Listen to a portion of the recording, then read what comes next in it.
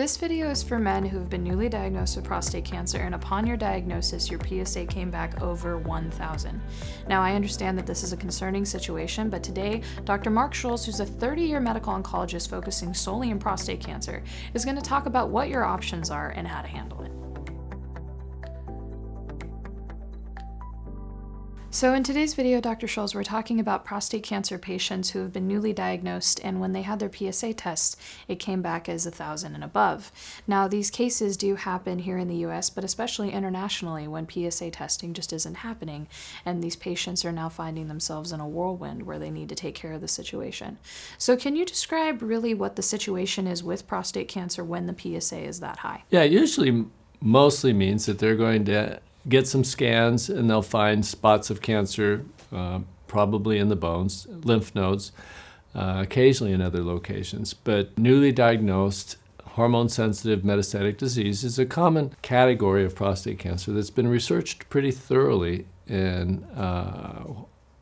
what the optimal management is for these people. Patients have to have some sort of a pathologic diagnosis, but things like Gleason score are not going to be as important because Gleason score is particularly useful for determining who's likely to metastasize. These patients already have metastases, and what's going to be much more important, figuring out the prognosis going forward, is their response to treatment. Biologic variations of prostate cancer are vast, and some patients will have variants of prostate cancer that are very sensitive to treatment, and the cancer will literally melt away.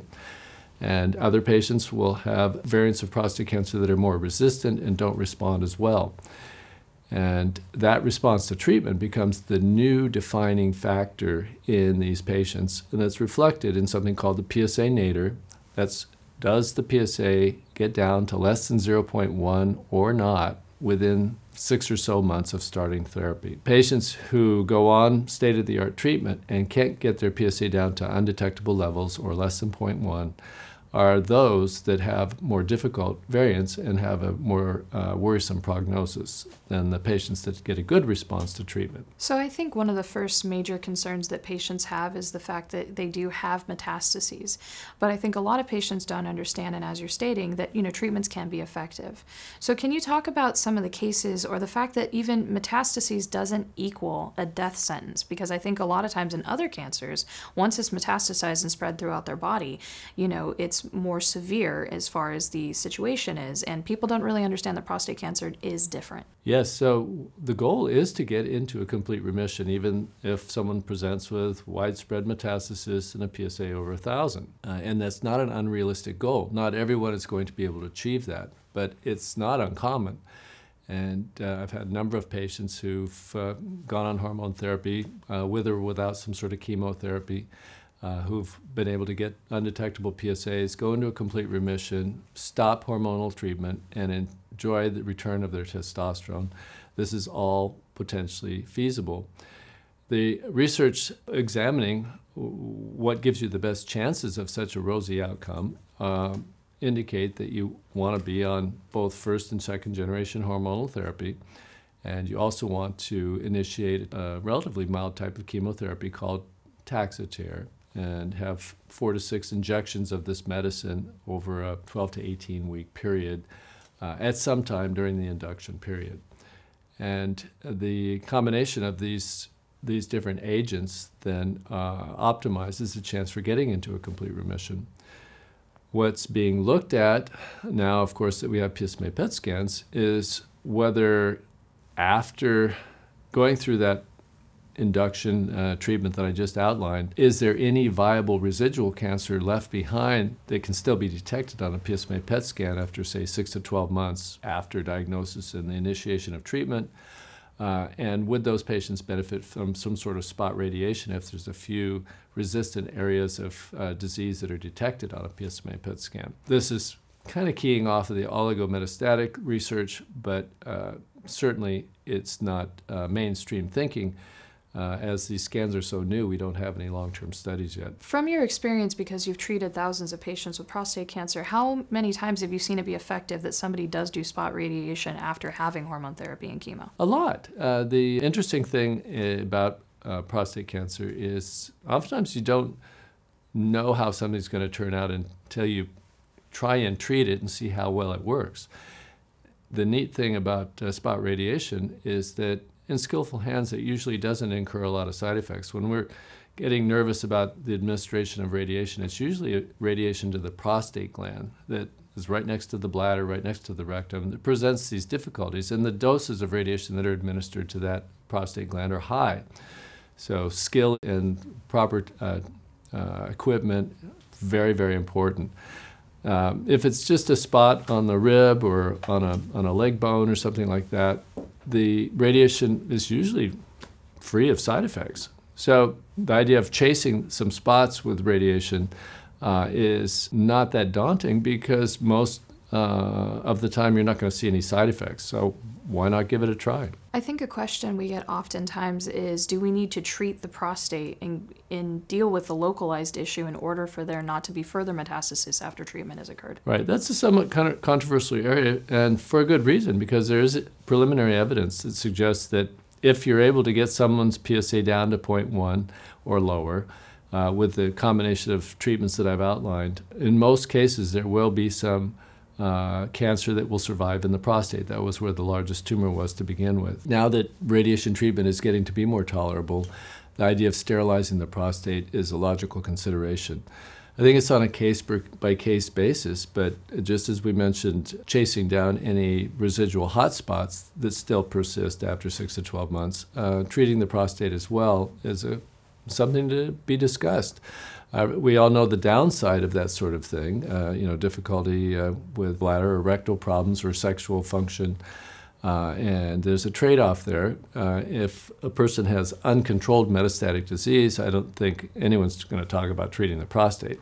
But for those that have gotten into a remission and it appears that there's still ongoing active cancer in the prostate or in other parts of the body, eradicating it with some radiation should be on the table for discussion. So when we're talking about hormone-sensitive patients who are newly diagnosed, what is the percentage of men who would be hormone sensitive? Is it all men? Is it more like 30% are going to be more effective versus 70? How does that work? Well, in men that come in with these really high PSA levels and widely metastatic disease, the exact statistics could probably be elucidated from some of the clinical trials that have been done in hormone-sensitive, newly diagnosed metastatic disease. Off the top of my head, I don't know the numbers, but there are men, let's say half of them, are going to run into a situation where the PSA will decline, indicating that there's some hormone sensitivity in practically everybody. But maybe half of them are going to come up short and won't be able to get their PSA all the way down to less than 0.1. The failure for the PSA to get to less than 0.1 within 6 months or so of starting hormone treatment is a sign of hormone resistance. It's not uncommon, but it's not universal. So as far as the treatment process goes and the monitoring process of PSA after, how long are they on the hormone therapy? How long are they on the chemo?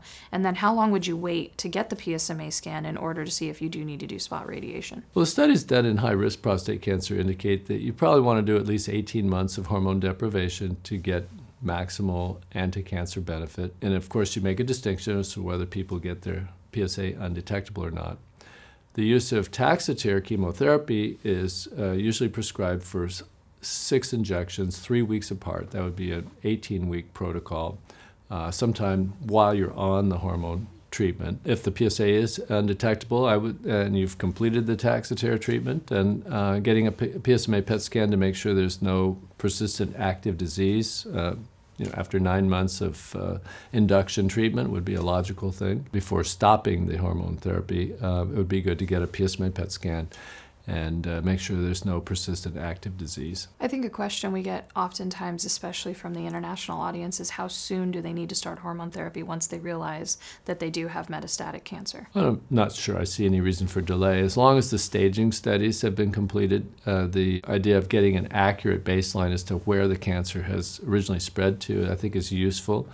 And prostate cancer does tend to melt away quickly once you begin hormone treatment. The idea is to get all the staging scans done and then start the hormone treatment right soon thereafter. So with hormone therapy, there are various side effects, and some of them are fatigue, hot flashes, a lack of interest in sexual activity. And then with chemotherapy, you also have fatigue and some stomach issues and things like that. Does the combination of those two therapies together, is it tolerable, or are there certain things that patients can do to make it more tolerable? It's tolerable for patients that are diligent in fitness training, resistance training, and keeping their muscles strong. Which is a hard thing to ask of people when they're going through this process, but it is so essential. They may have to diminish their activity and the intensity of their workouts when they're getting Taxotere, but it has been clearly shown in a number of studies that with both hormone therapy and with Taxotere, and certainly with a combination, that men that are getting to the gym 3 days a week and doing some weight training, whatever they can manage, that they're going to tolerate this process so much better than those that are not making that type of an investment. So weightlifting is kind of more of a lifestyle change. Are there any other lifestyle changes like diet where a patient can, maybe go into a vegan diet or maybe take, animal products out? And will that have an effect on the PSA or have any anti-cancer effects? My personal conviction is that it has a lot of effect. Cancer hurts people by growing and multiplying, and if you don't feed it well, it won't grow as quickly and won't multiply as easily. Our normal cells, our body, responds pretty well to a deprived state and can adapt. Cancer cells are a little more stupid, and they don't like to grow unless you force feed them with lots of animal protein and animal fat. At least prostate cancer. There is confusion out there because there are other types of cancer that feed off of sugars more, pancreas cancers, lymphomas, lung cancers. People tend to think all cancers are the same. Prostate cancer is very different in that studies indicate that animal protein, animal fats are the substances that help generate prostate cancer growth more quickly. One of the things that we do on this channel is we like to talk about hope. And I think that when patients are in a situation where their PSA is that high and they've been newly diagnosed with prostate cancer, they're in a very concerning and intense situation. From your experience of treating prostate cancer, thousands of prostate cancer for patients for over 30 years, how many times have you seen that these treatments have been effective and patients are able to monitor and live years even after this type of a diagnosis? Oh, it's not uncommon at all. I think the idea of not giving up and really making sure that you're getting access to these medicines that we're talking about is so important. I think it was even before Taxotere was FDA approved in the United States, we had a patient come to us with a PSA over 1,000, and he had been on Lupron. We didn't have second-generation hormonal treatments at that time, and so his disease had become resistant to Lupron. Lung cancer patients were really excited about Taxotere, which was FDA approved for lung cancer in the United States, probably around 1998 that this occurred. This patient had a lot of bone metastasis, and the hope was that maybe this lung cancer agent would be useful. He got an infusion of full-dose Taxotere, and the side effects for him were intolerable. We didn't have effective anti-nausea medicines back then, and he said, I know that I need to be on medicine, but I just can't tolerate this. So we adapted the infusion, and this later became a popular thing, is to give smaller doses of Taxotere on a weekly basis so that it would be more manageable. And he tolerated that very well. And remarkably, his PSA, which was over 1,000, dropped down to less than 1 over the next 4 to 6 months. And he went into essentially a complete remission just with Taxotere. He was able to stop his Lupron shots, and he resumed a normal lifestyle. And we learned a hard lesson from this. He was having some blood in his stool throughout this time period. We kept asking him to go see a gastroenterologist and get a colonoscopy, and turned out that it was a colon cancer. And this unfortunate gentleman, when he passed away from colon cancer a couple of years later, his PSA was less than 10. Surprising things like this happen, and it's always important to make sure that all these medicines that are known to be effective get a shot, because things can turn out a lot better than people expect. Being newly diagnosed with prostate cancer and then having a PSA of over 1,000 is a very intense and can be a very, scary situation. But one of the things that we say here at PCRI is that you are not alone. Now, I say that with confidence because not only does PCRI have resources for you, but there's also nonprofits in prostate cancer who have created resources for you as well. And so some of these I just want to share so that you're aware of that, because I don't want you to go through this process alone. One of the best ways to get connected with other prostate cancer patients is to join a support group. Now, you may say, I don't have access to a support group in my area and I don't have the ability to go in person. Well, there's also virtual support groups that are held either through Zoom or over the phone. And this just allows you access to other prostate cancer patients. Now, there's usually a prostate cancer, support group leader, and they have a lot of information and education on the various treatments you may be encountering, but there's also patients who have been through the different types of treatments that you may be encountering, and they can tell you about their experiences. One of the things I've seen from patients who have maybe had the most optimal care or have figured out a way to mitigate side effects, if I ask them questions, I usually find out that somehow, some way they have a community of people supporting them, and they're usually in a support group. So I would greatly encourage you to check out the links in the description and join one, because I don't see you not benefiting from this somehow, some way. I think that when we talk about prostate cancer, and even just us as educators, there's so much that you guys are going through, and so much on a daily basis from a mental health perspective, from an emotional level, that we can't even emphasize the need for support enough. And so I would talk to somebody in your family, maybe that's your partner, maybe that's a child that you have, or a friend, and get them involved. Ask them to go to doctor's appointments with you. Ask them if even they can be on FaceTime. I've walked into many doctor's appointments where I've seen patients, having a FaceTime call with their caregiver, and it just helps to really bring that presence with you, somebody else to remember what the doctor said. I think another thing that's very helpful is asking the doctor if you can record the session and reviewing that later with somebody who can support you.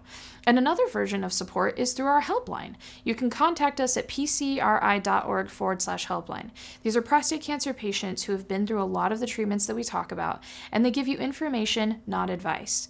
But one of the things that they do is they help prepare you for your doctor's appointment so that you're empowered and you know the right questions to ask. You know how to advocate for yourself, and you know what your options are ahead of time. So when your doctor comes in and hands you this information, you're not blindsided. You don't have to make a decision right there and then, or you can come into the appointment knowing what decision you want to make. They can help you research a lot of the different, locations and what a PSMA scan is. What is the process? What is my PSA looking like? And they give you a lot of information that just overall will help you through this process. I cannot emphasize enough that I don't want you to go through this alone. I care about you, the PCRI cares about you.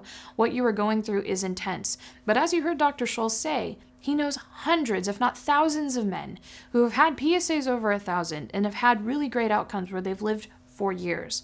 But I also don't want you to go through the side effects of these, different treatments in silence.